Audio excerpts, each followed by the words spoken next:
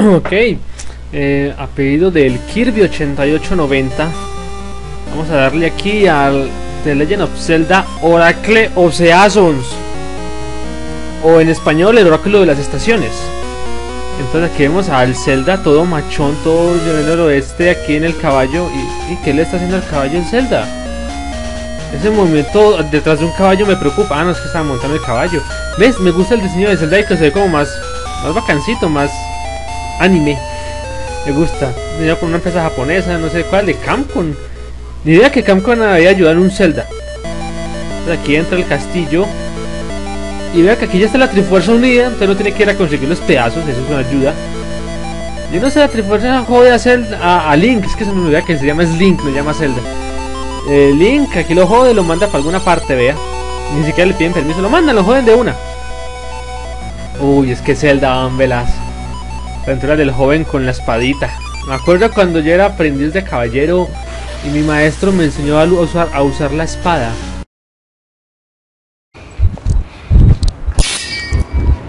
Llegan a la cantina y llegan y cogen aquí así, llegan y están así y así, a puro machete boleado. Por lo menos usted se me viene con la piña y yo me pongo a verle la mirada a usted, a ver por dónde me tira, si usted me tira así, yo le recibo y uno está así, y tan, y porque sí, o se queda aquí así, no sé por dónde le va a tirar así, le hacía maga a cascarle y llega y tal, le voltea que sí. Ah, qué tintos, ok. Bueno, aquí entonces empezamos el jueguito. El árbol Deku, que ya es como un clásico. Yo no sé desde dónde está el árbol Deku. Es de los Zelda, Oracle of Seasons. Primero vamos a estar desde 2001, pero razón se ve tan bien. Y realmente me he sorprendido aquí. Vea, y es una memoria Shura. Sí, claro que sí, para probar el emulador. Rápido, mensaje rápido, que hay que agilizar esta vaina, porque eso tiene como un intro medio larguito. Aquí, acepta nuestro reto, pues no tengo opción, no dieron opciones, me tocó, ya me mandaron para allá.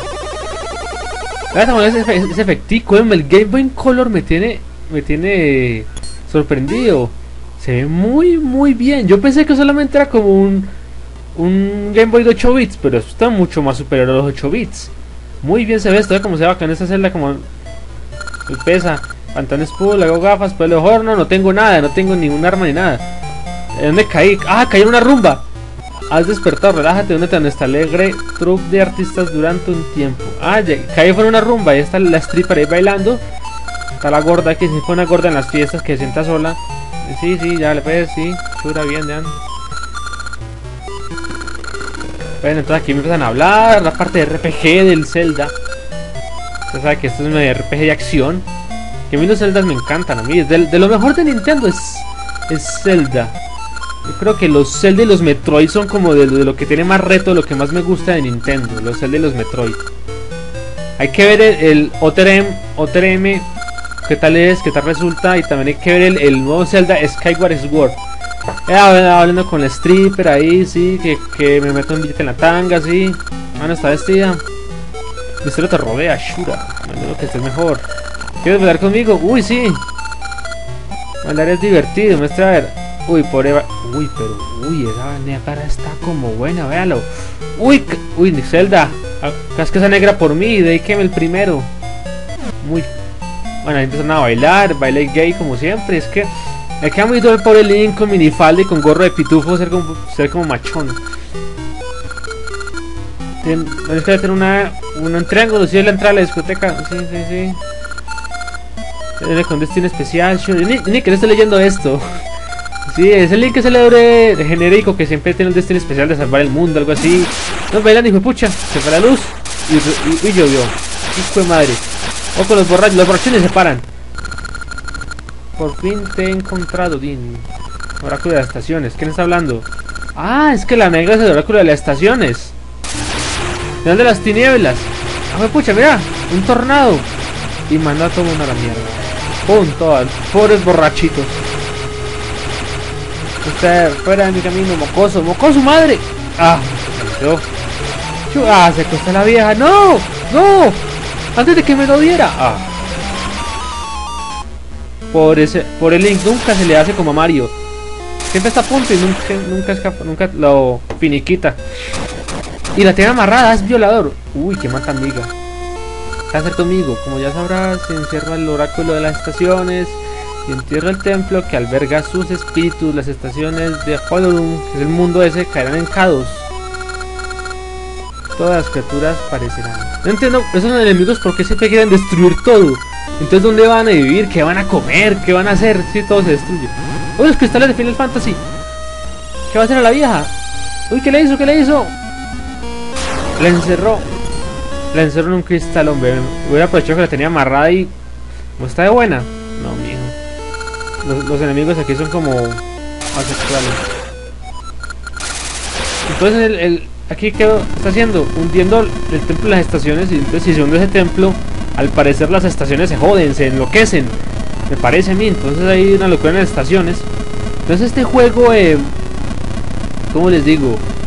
Tiene mucho que ver con las estaciones. Usted está en invierno, verano, primavera.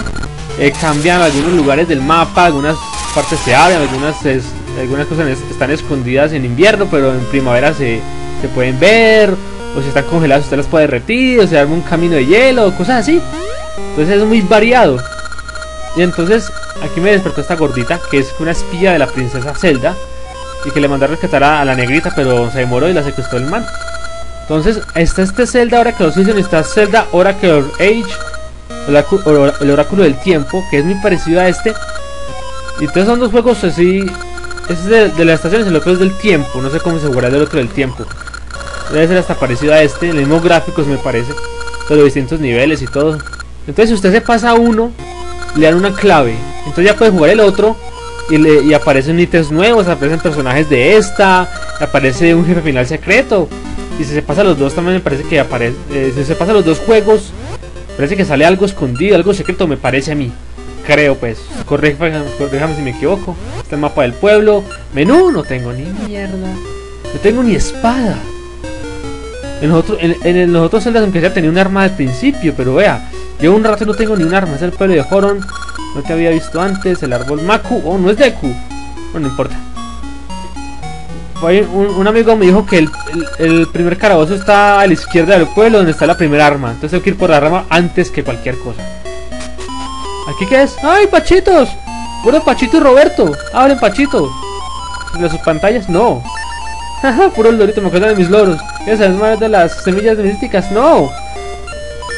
Amigo, habría que hacer todo eso para pasarse el juego bien, ¿no? Eso es para dedicarle tiempito, hombre. Game Boy Color, esa vieja que dice, tan pronto hace frío como calor, las estaciones están inmersas en el caos. Sí, vea que cada que pasa una pantalla está en una estación diferente, entonces están enloquecidas las estaciones. Pucha, aquí, ¿qué dice esto? ¿Qué es? Pueblo de Horo, ¿qué va el héroe? ¿Qué va el héroe? El primer calabozo. ¿Dónde está el arma? Porque no tengo arma, no tengo nada, tengo que equiparme con algo, estoy indefenso acá. Estos enemigos son los clásicos de Zelda, están desde la NES, por Dios, clásicos enemigos. Hágale, aquí está esta es la cueva del héroe, no, aquí no. Cueva del héroe. Eso. Cueva del héroe, ¿dónde? Y ahorita, ¿para dónde carajo se echó? Vamos para la derecha, a ver. Uy, murciélago, no tengo nada para destruirlos. Metámonos. Puertas cerradas, estos abren. Mejor que moviendo este cubito. Ah, el sonido clásico. Ese sonido es clásico de Alitos de Paz. Aquí, esto se mueve mal el caminito. Eso, puzzles sencillitos, ¿no? Después, el último calabozo.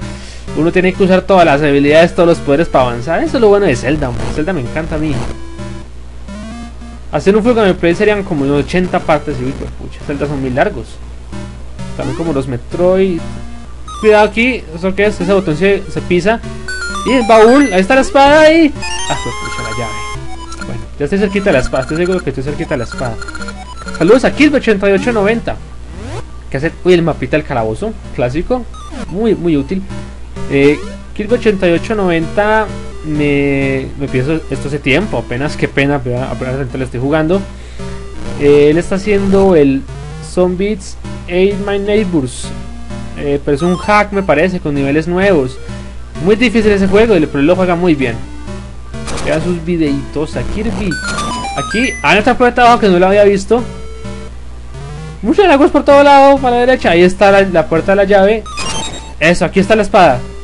Pucha, ¿dónde está la espada? Le damos otro botoncito. A ver la puertica. Oh, con estos enemigos. Casi me pegan ahí. Casi. Ay, Dios. Entremos aquí. Ahí debe estar la espada. Sí, la espada. La música. Tarararán. Ah, sí, por fin. Espada de madera, una espada de madera en un baúl, ¿para qué? ¿Qué clase de tesoro es una espada de madera? Ahorita que tengo que aprender, ahorita necesito a alguien que me enseñe cómo usar esa espada. Sí, así, que la pongan así con el espinazo, usted así, y se tira al suelo y tira, brinca así, y le busca aquí así, tal, así, se queda buscando el enemigo, y si me da el chance usted llega y le mando chuzo, a donde le caigan, a donde le caigan, y a desarmarlo usted ya está vencido, si ve que no puede, toca arrancar, échese al hombro. Sí, hermano. Listo, ya salimos del calabozo. Está cargada la vueltica típica, excelente. Uy, saludos también a muchos suscriptores míos, la polla loquendera, saludos a Swordmaster, un duro. Ah, que está la que me carga la sangre, pero ya tengo toda, no es necesario. Saludos a Villecroft17, uno de mis mejores suscriptores. Tengo otra teoría de quién puede ser Villecroft, pero no voy a decir nada. El hombre es un gran suscriptor, lo respeto mucho. No voy a decir quién es Villecroft, tengo una teoría muy sólida, pero no voy a decir nada quién es. Bueno, ¿qué más hay aquí?